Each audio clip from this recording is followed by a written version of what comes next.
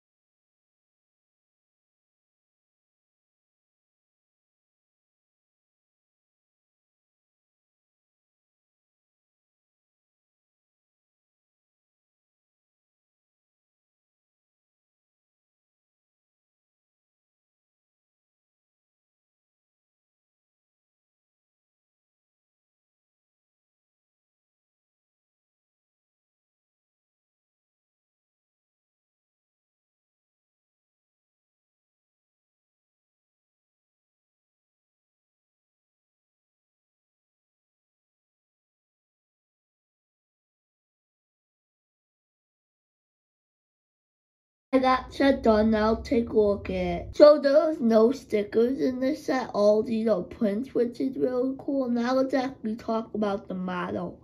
So there's a ton of 1x4 translucent blue tiles that you get in this set, and they're a little bit rare, so I'm glad you're able to get them. And you get some 1x2 light blue translucent tiles right here, which are really cool.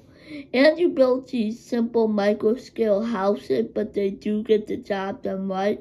And then you build this tower, and also, just to let you know, I do not know the official names of these places, so I'm sorry about that. I like all the white elements that they use, but the back does look bad, and when we do look at the back, I will point that out. And for this building, I love these 2x4 printed tiles right here in tan. They really look nice in my opinion. And also you have this little tower right here. I don't think it was really that necessary, but it still looks good.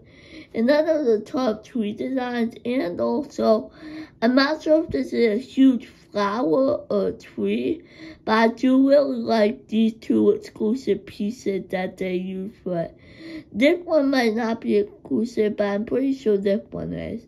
And I also really like how up here they have I got the garden section up here, that's really cool. And right here, you have this on a slope that goes into a building, which is really cool in my opinion. Now we have the back of the building, which really aren't anything special, but I will have to say that I love how they give you all the 1x2 real pieces. I'm not 100% sure what the official name of them is, but I'm not going to call it that. It was really unnecessary in my opinion. They could have left it blank because of the back, but I am glad that they added a little bit of detail, and down here too they had a little bit of detail.